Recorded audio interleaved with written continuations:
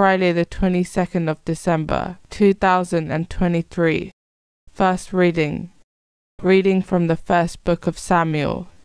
When Hannah had weaned the infant Samuel, she took him up with her together with a 3-year-old bull, an ephah of flour and a skin of wine, and she brought him to the temple of the Lord at Shiloh, and the child was with them. They slaughtered the bull, and the child's mother came to Eli. She said, "If you please, my lord, as you live, my lord, I am the woman who stood here beside you, praying to the Lord. This is the child I prayed for, and the Lord granted me what I asked him. Now I make him over to the Lord for the whole of his life. He is made over to the Lord."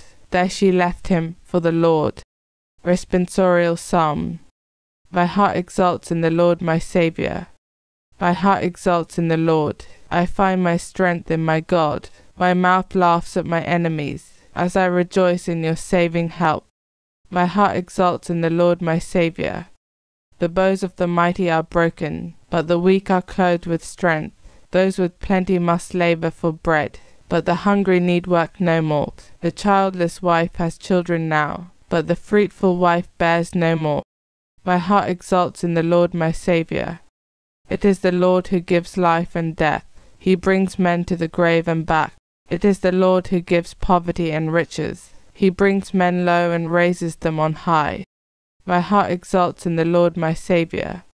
He lifts up the lowly from the dust. From the dung heap he raises the poor, to set him in the company of princes, to give him a glorious throne. For the pillars of the earth are the Lord's, on them he has set the world.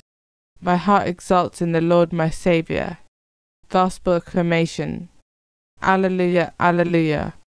Rule of Jesse, set up as a sign to the peoples, come to save us, and delay no more.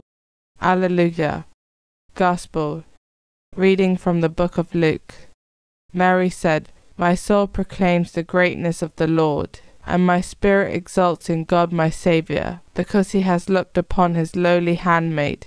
Yes, from this day forward all generations will call me blessed, for the Almighty has done great things for me. Holy is his name, and his mercy reaches from age to age for those who fear him. He has shown the power of his arm. He has routed the proud of heart. He has pulled down princes from their thrones and exalted the lowly. The hungry he has filled with good things, the rich sent empty away. He has come to the help of Israel his servant, mindful of his mercy, according to the promise he made to our ancestors, of his mercy to Abraham and to his descendants forever." Mary stayed with Elizabeth about 3 months and then went back home.